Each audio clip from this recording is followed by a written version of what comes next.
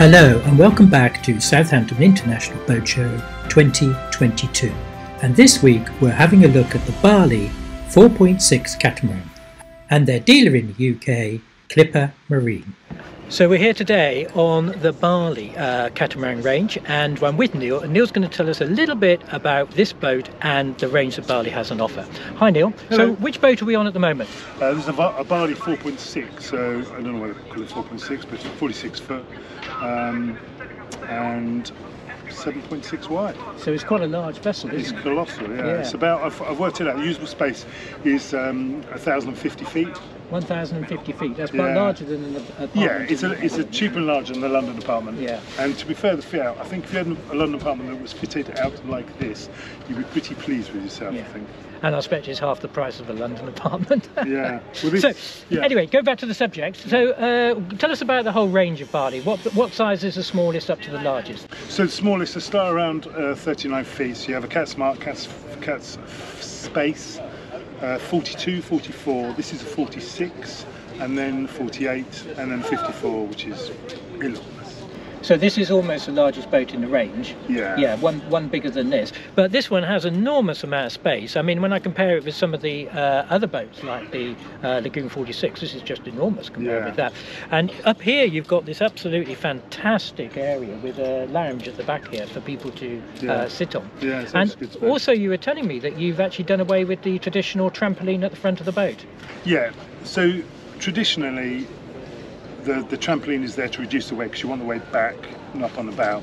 And so back in the Prowse days, they had a field in foredeck, but nobody really liked it. And so it's come away from that and it's now the trampoline.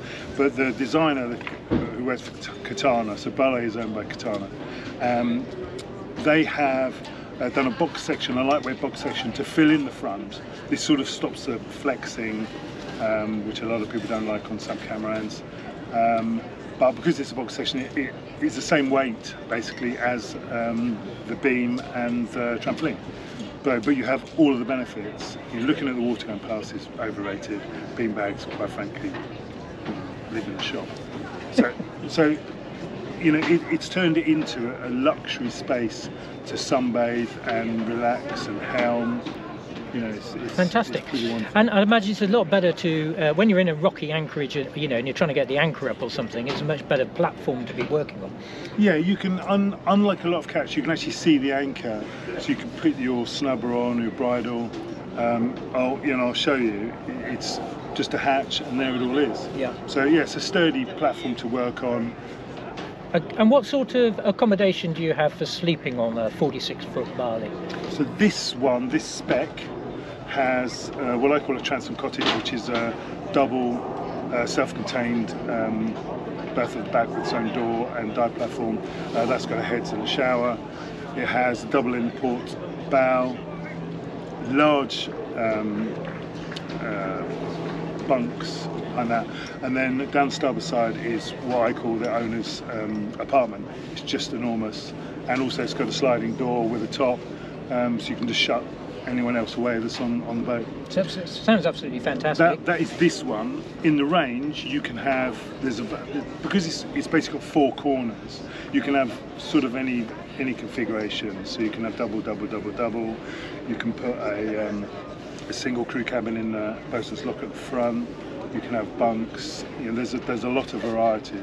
And tell us a little bit about the sort of cockpit area at the back here, because you've got a sort of completely single level walk through outside space to inside space. Yeah, so they call them neutrally ventilated, which sort of means it has a door at the front and a door at the back. So the back is all open. It has sliding back double glazed doors, windows, and basically a garage door, which is a structural C door when it's all locked up, and that just has a sliding door. So in bad weather, or you know, if it's a winter, because a lot of people will live on this 365 a year, you can lock it all up, put the heating on, and it is snug. But in the summer, you open it up, and I'll show you, and it just opens the whole thing up. The whole dynamic changes. It brings the seating at the back in. It just is an epic social space. And you've also got a door at the front going through to a little area there. Yeah, so no one wants to walk up the sides. You spend a lot of money on a boat, just walk through the front. It's safer, it's so much easier. Just, I'm going up on the bow, serve drinks, walk up on the bow for get those Caribbean breezes.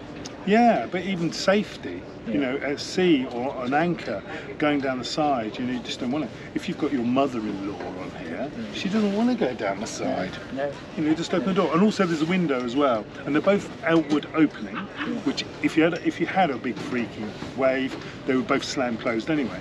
And they're both sea doors and sea window anyway. Now this one's got the fly bridge, which is obviously very popular. Yeah. Do all your models have fly bridges, or do you do any with the mezzanine? Because of their size, they're sort of 39 feet. It's large enough to have a fly bridge. So I think you probably have them on all of them. For me, I would, and an option is a bimini hardtop. And I think in Northern Europe, this is just wet. And in Southern Europe, you're just going to cook. So you need a bimini hardtop. And then because it's a hardtop, you can hang things off of it. Yeah. So hang sunshades in the summer and plastic in the winter. And this just then turns that into an enormous space. And also the thing I've noticed on some cats is that they have helm positions out there. Yeah. Who wants to helm? No one wants to helm. So your helm from here is so short. And I sat yesterday and I was in the stern, sat on the sofa at the stern, and I could see out the bow, and I'm like a meerkat when I sail, so just all the time, even though I know the horizon's half an hour away, I'm like every 2 minutes. If I was to order a boat here today at the boat show, yes, and it was a 46, how long would it take me to get? This boat's available for about 3 weeks to a month after we've prepped it and added whatever people want. We hope we've ordered a 42, 44 and a 48. 54, which we're hoping to get next year, but the standard delivery from Bali is apparently 24 months. Yeah. Okay, and just give us an idea of the ballpark figure for a boat like this. This is a 46-foot Bali. So the start price for this is $550 for a base model plus the VAT. This one is $712 as a stock item plus VAT $880. Okay, thank you very much, Neil. That's Neil from Clipper Marine, who is the Bali dealer here down in Southampton area.